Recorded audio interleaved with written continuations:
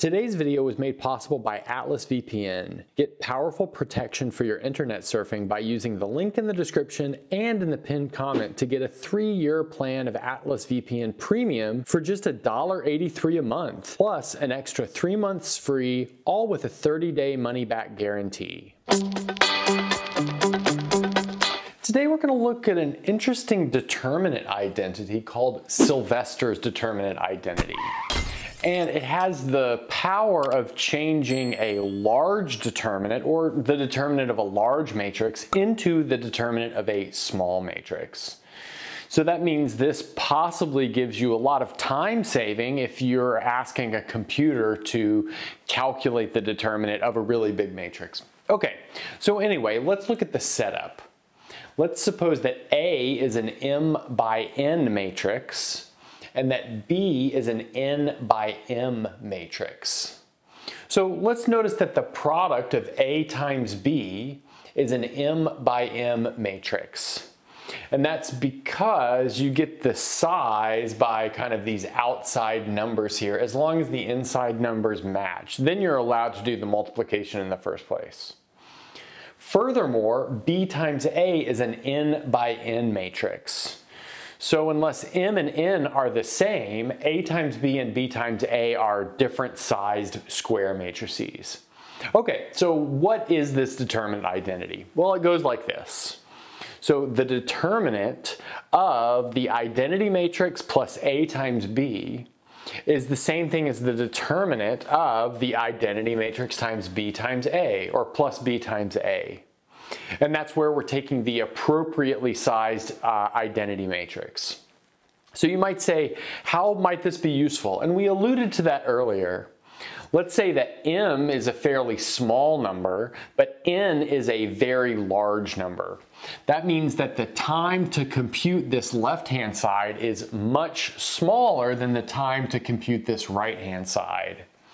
So if you have a matrix and you want to calculate its determinant, perhaps you could either write it in this form, or you could approximate it by a matrix in that form, and then maybe flip this to a smaller determinant, thus saving you lots of computational time.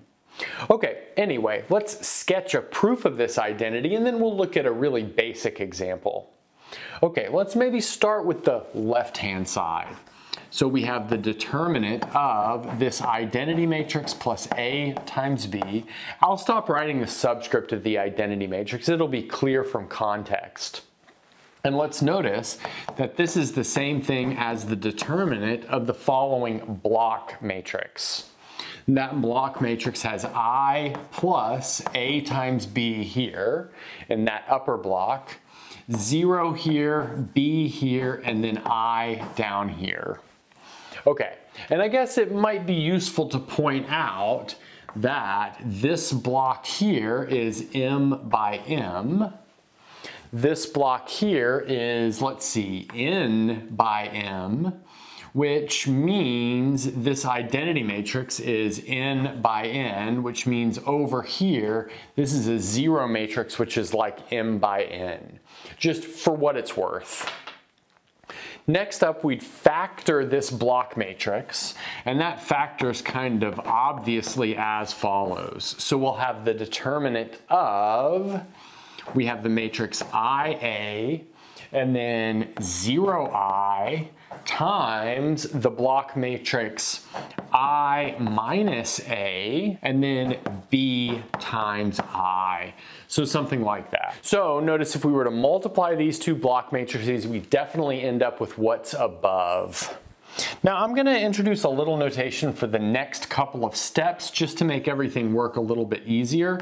Let's call this block matrix X, and we'll call this block matrix here Y. Okay, now we can use a standard rule for determinants that says that this is the determinant of X times the determinant of Y. Using fancy words, the determinant is some sort of homomorphism from matrix multiplication into just multiplication of real numbers. And then, well, now that we're in multiplication of real numbers over there with the determinants, we have commutativity. So this gives us the determinant of Y times the determinant of X. But now we can put this back together into the determinant of the matrix y times the matrix x. So let's rewrite those down here. We have I minus a, b I, and then I a, 0 I. Great. But now if we multiply those block matrices, we'll get the determinant of, let's see what this boils down to. We'll have I, 0, B, and then I plus BA in that lower entry. But now if we take that determinant using standard rules about determinants of block matrices, we get exactly what we want. That is, we have the determinant of I plus BA. Okay, but now starting over here at the extreme left-hand side, we see that we have achieved exactly what we want on this extreme right-hand side. Okay, so now that we've done this, albeit short proof, let's look at an example. Now I'd like to talk to you about the sponsor of today's video, Atlas VPN. First off, they are the most affordable choice. A 3-year plan is only $1.83 a month, and you get 3 months for free. I think that's a crazy good deal. So often when I'm traveling at conferences or giving math talks, I often like to unwind at the end of the night by watching my favorite streaming service. But sometimes if I'm out of the country, the same titles are not available. You can set your IP address to be any country. So when I'm traveling, maybe I'll set it back to the US to watch my favorite shows that I've been watching at home.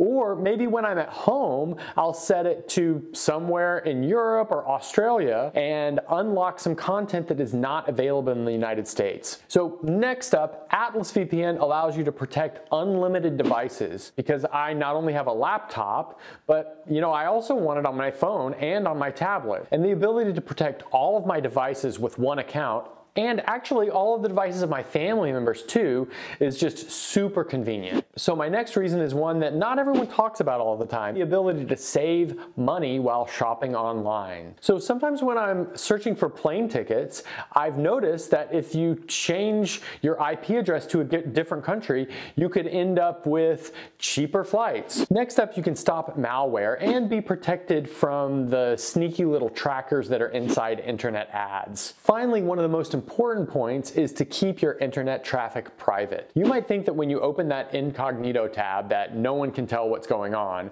but your ISP is still tracking you.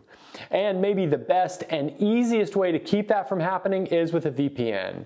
And like we've been talking about this whole time, I think Atlas VPN, for all of these reasons and more, is really your best choice on the market right now. Their apps work on all major platforms and operating systems and offer hassle-free, lightning-fast, premium VPN protection. Get this incredible limited time deal now because you can get Atlas VPN Premium for only $1.83 a month, plus 3 months extra. And just in case, you also get a 30-day money-back guarantee. Protect your privacy and get many benefits of Atlas VPN at this ridiculously low price. You can take this deal by clicking on the link in the description or in the pinned comment below. And once again, I'd like to thank Atlas VPN for sponsoring today's video.